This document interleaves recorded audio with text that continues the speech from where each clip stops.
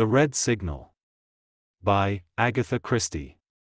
No, but how too thrilling, said pretty Mrs. Eversleigh, opening her lovely, but slightly vacant eyes very wide. They always say women have a sixth sense. Do you think it's true, Sir Ellington? The famous alienist smiled sardonically. He had an unbounded contempt for the foolish pretty type, such as his fellow guest. Allington West was the supreme authority on mental disease, and he was fully alive to his own position and importance. A slightly pompous man of full figure.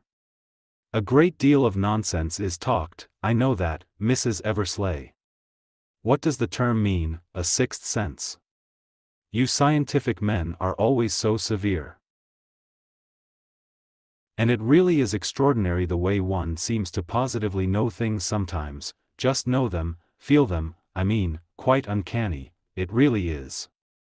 Claire knows what I mean, don't you, Claire? She appealed to her hostess with a slight pout, and a tilted shoulder. Claire Trent did not reply at once. It was a small dinner party, she and her husband, Violet Eversleigh, Sir Ellington West, and his nephew, Dermot West, who was an old friend of Jack Trent's. Jack Trent himself, a somewhat heavy florid man, with a good-humored smile, and a pleasant lazy laugh, took up the thread. Bunkum, Violet. Your best friend is killed in a railway accident. Straight away you remember that you dreamt of a black cat last Tuesday, marvelous, you felt all along that something was going to happen. Oh, no, Jack, you're mixing up premonitions with intuition now. Come, now, Sir Ellington, you must admit that premonitions are real? To a certain extent, perhaps, admitted the physician cautiously.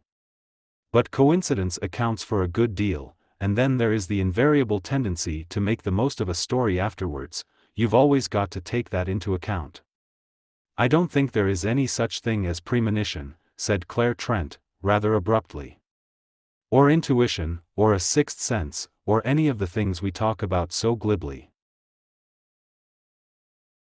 We go through life like a train rushing through the darkness to an unknown destination. That's hardly a good simile, Mrs. Trent, said Dermot West, lifting his head for the first time and taking part in the discussion. There was a curious glitter in the clear grey eyes that shone out rather oddly from the deeply tanned face. You've forgotten the signals, you see. The signals? Yes, green if it's all right, and red, for danger. Red, for danger, how thrilling, breathed Violet Eversleigh. Dermot turned from her rather impatiently. That's just a way of describing it, of course. Danger ahead. The red signal. Look out. Trent stared at him curiously. You speak as though it were an actual experience, Dermot, old boy. So it is, has been, I mean. Give us the yarn. I can give you one instance. Out in Mesopotamia, just after the armistice, I came into my tent one evening with the feeling strong upon me. Danger. Look out. Hadn't the ghost of a notion what it was all about. I made a round of the camp, fussed unnecessarily, took all precautions against an attack by hostile Arabs. Then I went back to my tent. As soon as I got inside, the feeling popped up again stronger than ever. Danger. In the end, I took a blanket outside, rolled myself up in it and slept there. Well? The next morning, when I went inside the tent, first thing I saw was a great knife arrangement, about half a yard long, struck down through my bunk, just where I would have lain. I soon found out about it, one of the Arab servants. His son had been shot as a spy. What have you got to say to that, Uncle Ellington, as an example of what I call the red signal? The specialist smiled noncommittally. A very interesting story, my dear Dermot. But not one that you would accept unreservedly? Yes, yes, I have no doubt that you had the premonition of danger, just as you state. But it is the origin of the premonition I dispute. According to you, it came from without, impressed by some outside source upon your mentality. But nowadays we find that nearly everything comes from within, from our subconscious self. Good old subconscious, cried Jack Trent. It's the jack of all trades nowadays. Sir Ellington continued without heeding the interruption. I suggest that by some glance or look this Arab had betrayed himself. Your conscious self did not notice or remember, but with your subconscious self it was otherwise. The subconscious never forgets. We believe, too, that it can reason and deduce quite independently of the higher or conscious will. Your subconscious self, then, believed that an attempt might be made to assassinate you, and succeeded in forcing its fear upon your conscious realization. That sounds very convincing, I admit, said Dermot smiling. But not nearly so exciting, pouted Mrs. Eversleigh. It is also possible that you may have been subconsciously aware of the hate felt by the man towards you. What in the old days used to be called telepathy certainly exists, though the conditions governing it are very little understood. Have there been any other instances? Asked Claire of Dermot. Oh. Yes, but nothing very pictorial, and I suppose they could all be explained under the heading of coincidence. I refused an invitation to a country house once, for no other reason than the hoisting of the red signal. The place was burnt out during the week. By the way, Uncle Ellington, where does the subconscious come in there? I'm afraid it doesn't, said Ellington, smiling. But you've got an equally good explanation. Come, now. No need to be tactful with near relatives. Well, then, nephew, I venture to suggest that you refused the invitation for the ordinary reason that you didn't much want to go, and that after the fire, you suggested to yourself that you had had a warning of danger, which explanation you now believe implicitly. It's hopeless, laughed Dermot. It's heads you win, tails I lose. Never mind, Mr. West, cried Violet Eversleigh. I believe in your red signal implicitly. Is the time in Mesopotamia the last time you had it? Yes, until. I beg your pardon. Nothing. Dermot sat silent. The words which had nearly left his lips were, yes, until tonight. They had come quite unbidden to his lips, voicing a thought which had as yet not been consciously realized, but he was aware at once that they were true. The red signal was looming up out of the darkness. Danger. Danger at hand. But why? What conceivable danger could there be here? Here in the house of his friends? At least, well, yes, there was that kind of danger. He looked at Claire Trent, her whiteness, her slenderness, the exquisite droop of her golden head.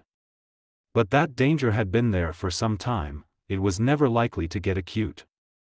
For Jack Trent was his best friend, and more than his best friend, the man who had saved his life in Flanders and had been recommended for the VC for doing so.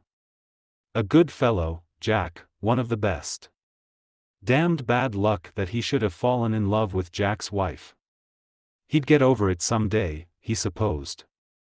A thing couldn't go on hurting like this forever. One could starve it out, that was it, starve it out. It was not as though she would ever guess, and if she did guess, there was no danger of her caring. A statue, a beautiful statue, a thing of gold and ivory and pale pink coral, a toy for a king, not a real woman.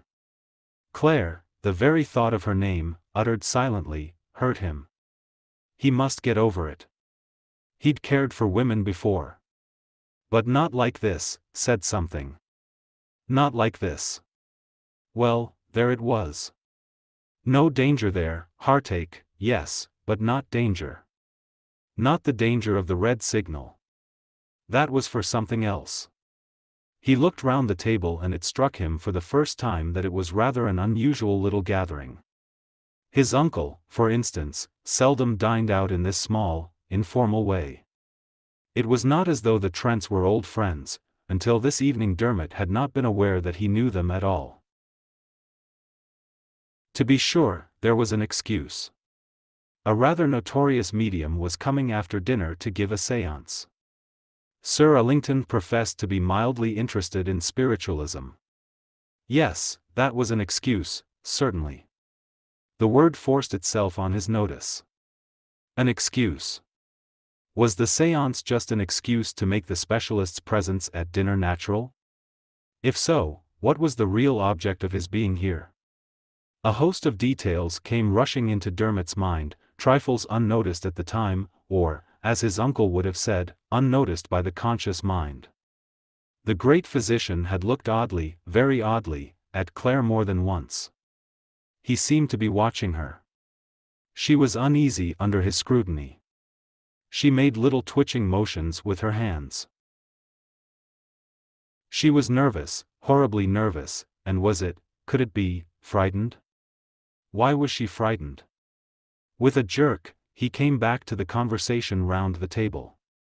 Mrs. Eversleigh had got the great man talking upon his own subject. "My dear lady," he was saying, "what is madness? I can assure you that the more we study the subject, the more difficult we find it to pronounce. We all practice a certain amount of self-deception, and when we carry it so far as to believe we are the Tsar of Russia, we are shut up or restrained. But there is a long road before we reach that point. At what particular spot on it shall we erect a post and say, on this side sanity, on the other madness? It can't be done, you know. And I will tell you this, if the man suffering from a delusion happened to hold his tongue about it, in all probability we should never be able to distinguish him from a normal individual. The extraordinary sanity of the insane is a most interesting subject." Sir Allington sipped his wine with appreciation, and beamed upon the company. "I've always heard they are very cunning," remarked Mrs. Eversleigh. "Loonies, I mean. Remarkably so. And suppression of one's particular delusion has a disastrous effect very often. All suppressions are dangerous, as psychoanalysis has taught us. The man who has a harmless eccentricity, and can indulge it as such, seldom goes over the border line. But the man," he paused, "or woman who is to all appearance perfectly normal may be in reality a poignant source of danger to the community."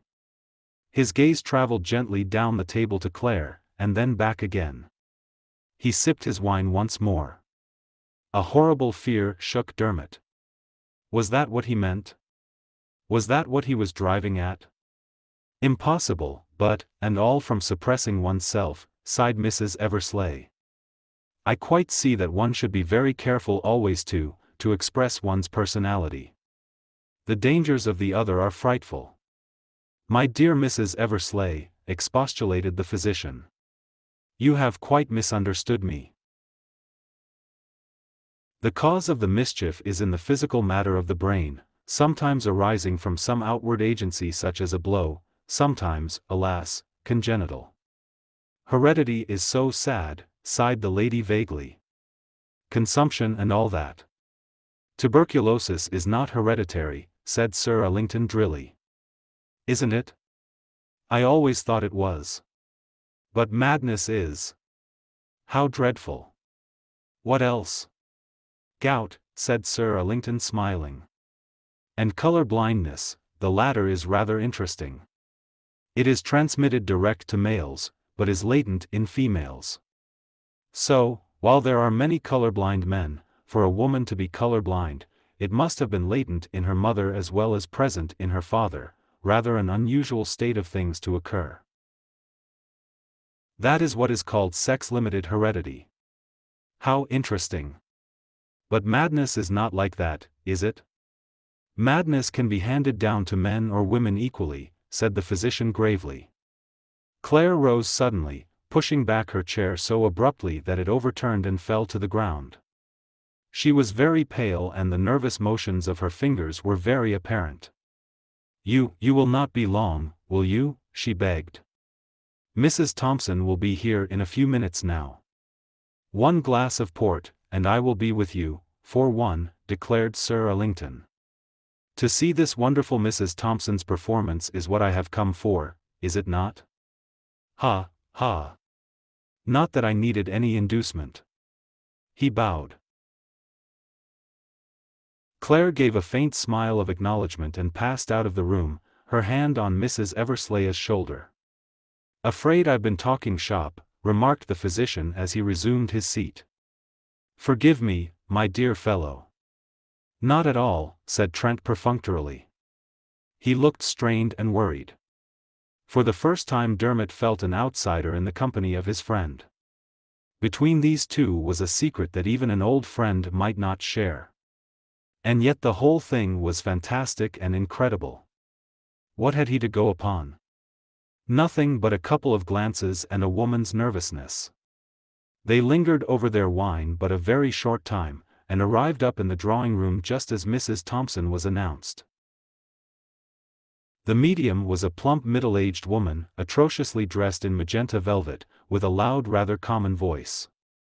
Hope I'm not late, Mrs. Trent, she said cheerily. You did say 9 o'clock, didn't you? You are quite punctual, Mrs. Thompson, said Claire in her sweet, slight husky voice. This is our little circle. No further introductions were made, as was evidently the custom. The medium swept them all with a shrewd, penetrating eye. I hope we shall get some good results, she remarked briskly. I can't tell you how I hate it when I go out and I can't give satisfaction, so to speak. It just makes me mad. But I think Shiramako, my Japanese control, you know, will be able to get through all right tonight. I'm feeling ever so fit, and I refuse the Welsh rabbit, fond of toasted cheese though I am. Dermot listened, half amused, half disgusted. How prosaic the whole thing was. And yet, was he not judging foolishly? Everything, after all, was natural. The powers claimed by mediums were natural powers, as yet imperfectly understood. A great surgeon might be wary of indigestion on the eve of a delicate operation. Why not Mrs. Thompson? Chairs were arranged in a circle, light so that they could conveniently be raised or lowered. Dermot noticed that there was no question of tests, or of Sir Ellington satisfying himself as to the conditions of the séance. No, this business of Mrs. Thompson was only a blind. Sir Ellington was here for quite another purpose. Claire's mother, Dermot remembered, had died abroad. There had been some mystery about her. Hereditary. With a jerk he forced his mind back to the surroundings of the moment. Everyone took their places, and the lights were turned out, all but a small red-shaded one on a far table. For a while nothing was heard but the low even breathing of the medium. Gradually it grew more and more stertorous. Then, with a suddenness that made Dermot jump, a loud rap came from the far end of the room. It was repeated from the other side. Then a perfect crescendo of raps was heard. They died away, and a sudden high peal of mocking laughter rang through the room. Then silence, broken by a voice utterly unlike that of Mrs. Thompson, a high-pitched quaintly inflected voice. I am here, gentlemen, it said. Yes, I am here. You wish to ask me things? Who are you? Shiramako? Yes. I Shiramako. I pass over long time ago. I work. I very happy. Further details of Shiramako's life followed. It was all very flat and uninteresting, and Dermot had heard it often before. Everyone was happy, very happy. Messages were given from vaguely described relatives, the description being so loosely worded as to fit almost any contingency. An elderly lady, the mother of someone present, held the floor for some time, imparting copy-book maxims with an air of refreshing novelty hardly borne out by her subject matter. Someone else want to get through now, announced Shiramako. Got a very important message for one of the gentlemen. There was a pause, and then a new voice spoke, prefacing its remark with an evil demoniacal chuckle. Ha, ha. Ha, ha, ha. Better not go home. Better not go home. Take my advice. Who are you speaking to? Asked Trent. One of you three. I shouldn't go home if I were him. Danger. Blood. Not very much blood, quite enough. No, don't go home. The voice grew fainter. Don't go home. It died away completely. Dermot felt his blood tingling. He was convinced that the warning was meant for him. Somehow or other, there was danger abroad tonight. There was a sigh from the medium, and then a groan. She was coming round. The lights were turned on, and presently she sat upright, her eyes blinking a little. Go off well, my dear? I hope so. Very good indeed, thank you, Mrs. Thompson. Shiramako, I suppose? Yes, and others. Mrs. Thompson yawned. I'm dead beat. Absolutely down and out. Does fairly take it out of you. Well, I'm glad it was a success. I was a bit afraid it mightn't be, afraid something disagreeable might happen. There's a queer feel about this room tonight. She glanced over each ample shoulder in turn, and then shrugged them uncomfortably. I don't like it, she said. Any sudden deaths among any of you people lately? What do you mean, among us? Near relatives, dear friends? No? Well, if I wanted to be melodramatic, I'd say there was death in the air tonight. There, it's only my nonsense. Goodbye, Mrs. Trent. I'm glad you've been satisfied. Mrs. Thompson in her magenta velvet gown went out. I hope you've been interested, Sir Ellington, murmured Claire. A most interesting evening, my dear lady. Many thanks for the opportunity. Let me wish you good night. You are all going to a dance, are you not? Won't you come with us? No, no. I make it a rule to be in bed by 11:30. Good night. Good night, Mrs. Eversley. Ah. Dermot, I rather want to have a word with you. Can you come with me now? You can rejoin the others at the Grafton Galleries. Certainly, uncle. I'll meet you there then, Trent. Very few words were exchanged between uncle and nephew during the short drive to Harley Street. Sir Ellington made a semi-apology for dragging Dermot away, and assured him that he would only detain him a few minutes. Shall I keep the car for you, my boy? He asked, as they alighted. Oh, don't bother, uncle. I'll pick up a taxi. Very good.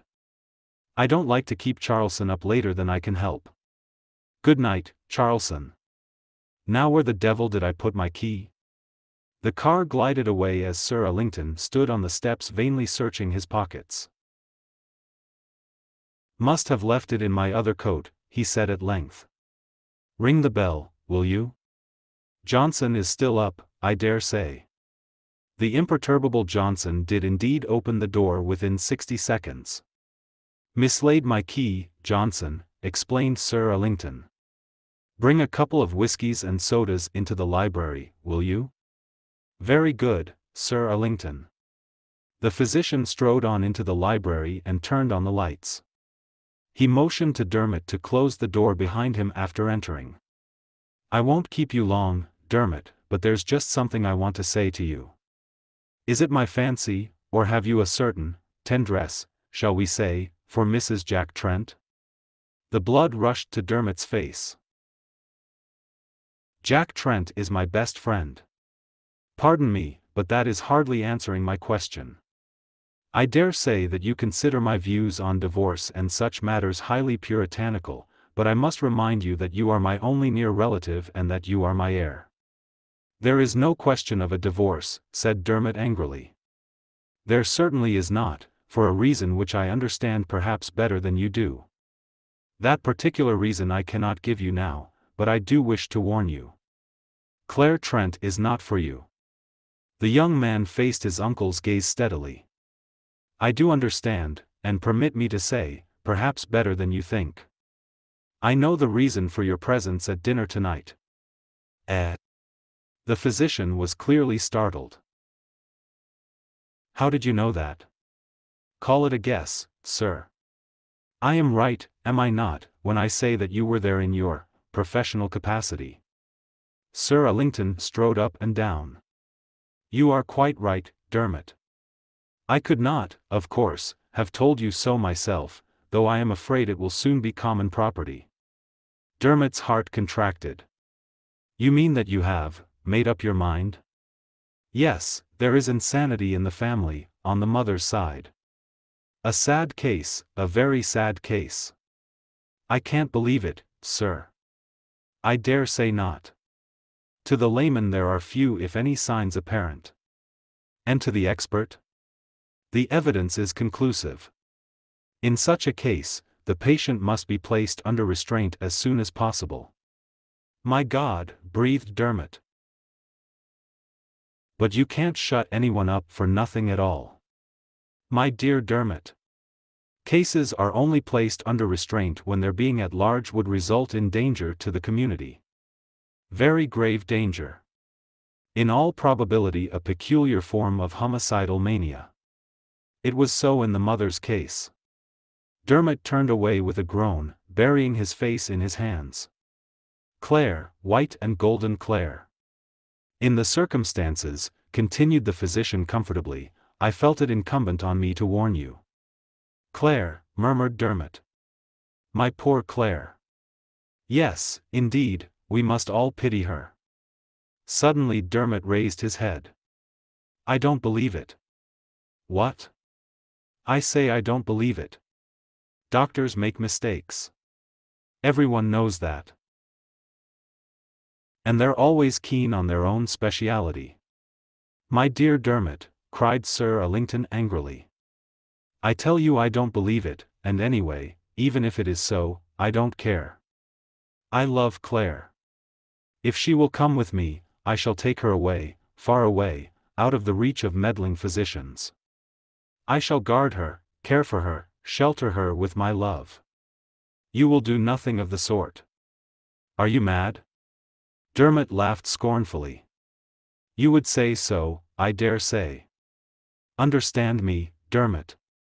Sir Allington's face was red with suppressed passion. If you do this thing, this shameful thing, it is the end. I shall withdraw the allowance I am now making you, and I shall make a new will, leaving all I possess to various hospitals. Do as you please with your damned money, said Dermot in a low voice. I shall have the woman I love. A woman who? Say a word against her, and, by God, I'll kill you, cried Dermot. A slight clink of glasses made them both swing round. Unheard by them in the heat of their argument, Johnson had entered with a tray of glasses. His face was the imperturbable one of the good servant, but Dermot wondered how much he had overheard. That'll do, Johnson, said Sir Allington curtly. You can go to bed. Thank you, sir. Good night, sir. Johnson withdrew. The two men looked at each other. The momentary interruption had calmed the storm. Uncle, said Dermot. I shouldn't have spoken to you as I did. I can quite see that from your point of view you are perfectly right. But I have loved Claire Trent for a long time. The fact that Jack Trent is my best friend has hitherto stood in the way of my ever speaking of love to Claire herself. But in these circumstances that fact no longer counts. The idea that any monetary conditions can deter me is absurd. I think we've both said all there is to be said. Good night. Dermot. It is really no good arguing further. Good night, Uncle Allington. I'm sorry, but there it is. He went out quickly, shutting the door behind him. The hall was in darkness. He passed through it, opened the front door and emerged into the street, banging the door behind him. A taxi had just deposited a fare at a house farther along the street and Dermot hailed it, and drove to the Grafton Galleries. In the door of the ballroom he stood for a minute bewildered, his head spinning. The raucous jazz music, the smiling women, it was as though he had stepped into another world. Had he dreamt it all? Impossible that that grim conversation with his uncle should have really taken place. There was Claire floating past, like a lily in her white and silver gown that fitted sheath-like to her slenderness. She smiled at him, her face calm and serene. Surely it was all a dream. The dance had stopped. Presently she was near him, smiling up into his face. As in a dream he asked her to dance. She was in his arms now, the raucous melodies had begun again. He felt her flag a little. Tired? Do you want to stop? If you don't mind. Can we go somewhere where we can talk? There is something I want to say to you. Not a dream. He came back to earth with a bump. Could he ever have thought her face calm and serene? It was haunted with anxiety, with dread. How much did she know? He found a quiet corner, and they sat down side by side. Well, he said, assuming a lightness he did not feel. You said you had something you wanted to say to me? Yes. Her eyes were cast down. She was playing nervously with the tassel of her gown. It's difficult, rather. Tell me, Claire. It's just this. I want you to go away for a time. He was astonished. Whatever he had expected, it was not this. You want me to go away? Why? It's best to be honest, isn't it? I know that you are a gentleman and my friend. I want you to go away because I have let myself get fond of you. Claire. Her words left him dumb, tongue-tied. Please do not think that I am conceited enough to fancy that you would ever be likely to fall in love with me. It is only that, I am not very happy, and, oh. I would rather you went away. Claire, don't you know that I have cared damnably, ever since I met you? She lifted startled eyes to his face. You cared? You have cared a long time? Since the beginning. Oh, she cried. Why didn't you tell me? Then? When I could have come to you. Why tell me now when it's too late? No, I'm mad, I don't know what I'm saying. I could never have come to you. Claire, what did you mean when you said, now that it's too late? Is it because of my uncle? What he knows? What he thinks? She nodded dumbly, the tears running down her face. Listen, Claire, you're not to believe all that. You're not to think about it. Instead you will come away with me. We'll go to the South Seas, to islands like green jewels. You will be happy there, and I will look after you, keep you safe for always. His arms went round her. He drew her to him, felt her tremble at his touch. Then suddenly she wrenched herself free. Oh, no, please. Can't you see? I couldn't now. It would be ugly, ugly, ugly. All along I've wanted to be good, and now, it would be ugly as well. He hesitated, baffled by her words. She looked at him appealingly. Please, she said. I want to be good. Without a word, Dermot got up and left her. For the moment he was touched and racked by her words beyond argument. He went for his hat and coat, running into Trent as he did so. Hello, Dermot, you're off early. Yes, I'm not in the mood for dancing tonight. It's a rotten night, said Trent gloomily. But you haven't got my worries. Dermot had a sudden panic that Trent might be going to confide in him. Not that, anything but that. Well, so long, he said hurriedly. I'm off home. Home, eh? What about the warning of the spirits? I'll risk that. Good night, Jack. Dermot's flat was not far away. He walked there, feeling the need of the cool night air to calm his fevered brain. He let himself in with his key and switched on the light in the bedroom. And all at once, for the second time that night, the feeling that he had designated by the title of the red signal surged over him. So overpowering was it that for the moment it swept even Claire from his mind. Danger. He was in danger. At this very moment, in this very room, he was in danger. He tried in vain to ridicule himself free of the fear. Perhaps his efforts were secretly half-hearted. So far, the red signal had given him timely warning which had enabled him to avoid disaster. Smiling a little at his own superstition, he made a careful tour of the flat. It was possible that some malefactor had got in and was lying concealed there. But his search revealed nothing. His man Milson was away, and the flat was absolutely empty. He returned to his bedroom and undressed slowly, frowning to himself. The sense of danger was acute as ever. He went to a drawer to get out a handkerchief, and suddenly stood stock still. There was an unfamiliar lump in the middle of the drawer, something hard. His quick nervous fingers tore aside the handkerchiefs and took out the object concealed beneath them. It was a revolver. With the utmost astonishment Dermot examined it keenly. It was of a somewhat unfamiliar pattern, and one shot had been fired from it lately. Beyond that, he could make nothing of it. Someone had placed it in that drawer that very evening.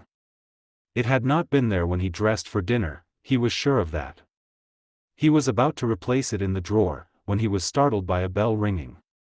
It rang again and again, sounding unusually loud in the quietness of the empty flat. Who could it be coming to the front door at this hour?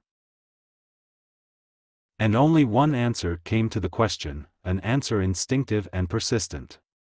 Danger, danger, danger.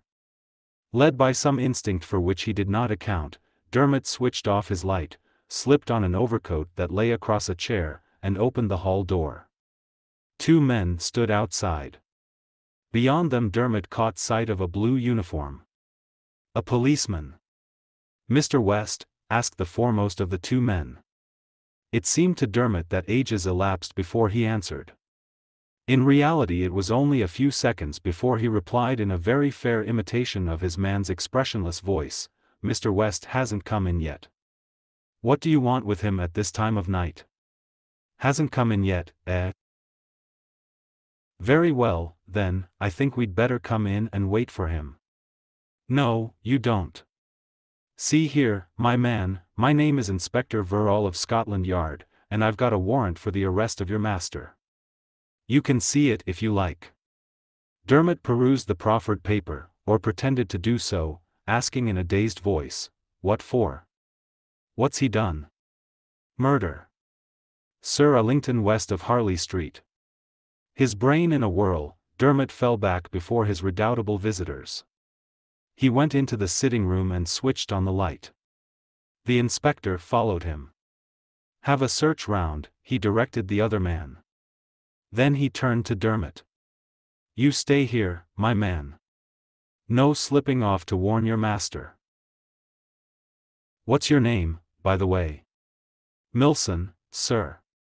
"What time do you expect your master in, Milson?" "I don't know, sir, he was going to a dance, I believe. At the Grafton Galleries. He left there just under an hour ago." "Sure he's not been back here?" "I don't think so, sir. I fancy I should have heard him come in." At this moment the second man came in from the adjoining room. In his hand he carried the revolver. He took it across to the inspector in some excitement. An expression of satisfaction flitted across the latter's face. "That settles it," he remarked. "Must have slipped in and out without your hearing him. He's hooked it by now. I'd better be off. Collie, you stay here, in case he should come back again, and you keep an eye on this fellow. He may know more about his master than he pretends." The inspector bustled off. Dermot endeavored to get at the details of the affair from Collie, who was quite ready to be talkative. "Pretty clear case," he vouchsafed. "The murder was discovered almost immediately. Johnson, the manservant, had only just gone up to bed when he fancied he heard a shot, and came down again. Found Sir Allington dead, shot through the heart. He rang us up at once and we came along and heard his story." "Which made it a pretty clear case," ventured Dermot. "Absolutely. This young West came in with his uncle and they were quarreling when Johnson brought in the drinks. The old boy was threatening to make a new will, and your master was talking about shooting him. Not 5 minutes later the shot was heard. Oh. Yes, clear enough. Silly young fool. Clear enough indeed. Dermot's heart sank as he realized the overwhelming nature of the evidence against him. Danger indeed, horrible danger. And no way out save that of flight. He set his wits to work. Presently he suggested making a cup of tea. Collie assented readily enough. He had already searched the flat and knew there was no back entrance. Dermot was permitted to depart to the kitchen. Once there he put the kettle on, and chinked cups and saucers industriously. Then he stole swiftly to the window and lifted the sash. The flat was on the second floor, and outside the window was a small wire lift used by tradesmen which ran up and down on its steel cable. Like a flash Dermot was outside the window and swinging himself down the wire rope. It cut into his hands, making them bleed, but he went on desperately. A few minutes later he was emerging cautiously from the back of the block. Turning the corner, he cannonied into a figure standing by the sidewalk. To his utter amazement he recognized Jack Trent. Trent was fully alive to the perils of the situation. My God! Dermot! Quick, don't hang about here. Taking him by the arm, he led him down a by-street then down another. A lonely taxi was sighted and hailed and they jumped in, Trent giving the man his own address. Safest place for the moment. There we can decide what to do next to put those fools off the track. I came round here hoping to be able to warn you before the police got here, but I was too late. I didn't even know that you had heard of it. Jack, you don't believe. Of course not, old fellow, not for 1 minute. I know you far too well. All the same, it's a nasty business for you. They came round asking questions, what time you got to the Grafton Galleries, when you left, etc. Dermot, who could have done the old boy in? I can't imagine. Whoever did it put the revolver in my drawer, I suppose. Must have been watching us pretty closely. That séance business was damned funny. Don't go home. Meant for poor old West. He did go home, and got shot. It applies to me too, said Dermot. I went home and found a planted revolver and a police inspector. Well, I hope it doesn't get me too, said Trent. Here we are. He paid the taxi, opened the door with his latch key, and guided Dermot up the dark stairs to his den, which was a small room on the first floor.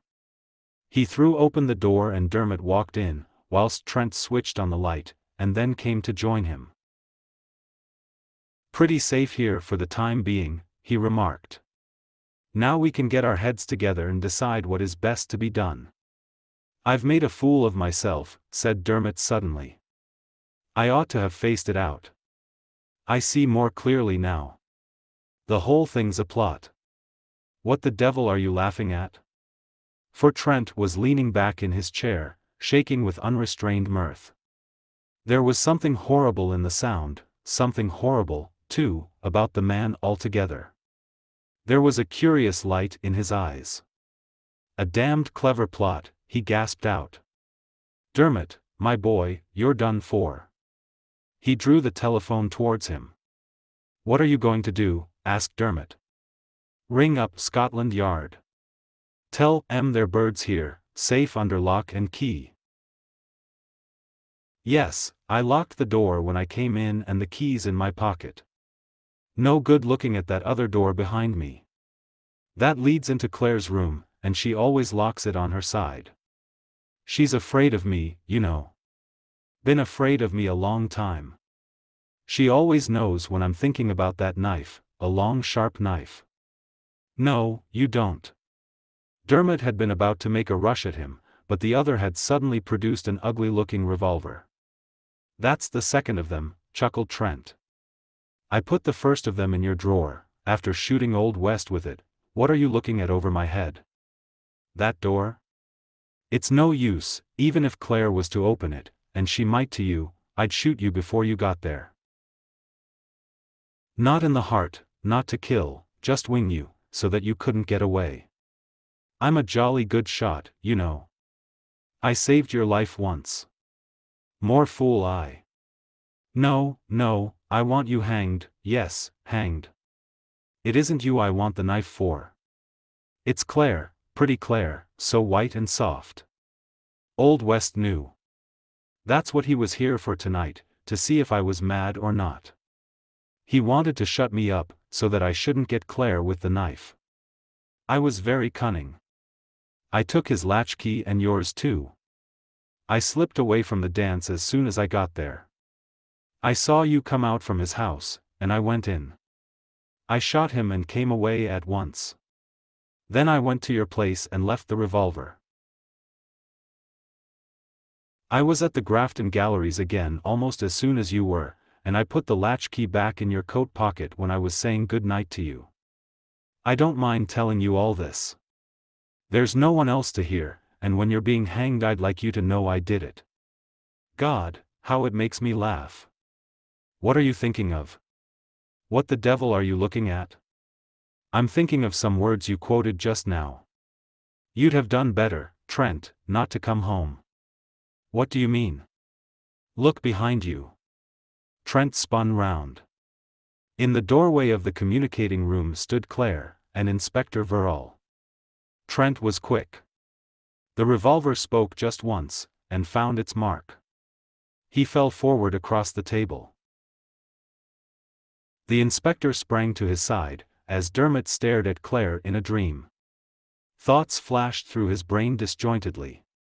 His uncle, their quarrel, the colossal misunderstanding, the divorce laws of England which would never free Claire from an insane husband, we must all pity her, the plot between her and Sir Allington which the cunning of Trent had seen through, her cry to him, ugly, ugly, ugly. Yes, but now, the inspector straightened up again. Dead, he said vexedly. Yes, Dermot heard himself saying, he was always a good shot. The end.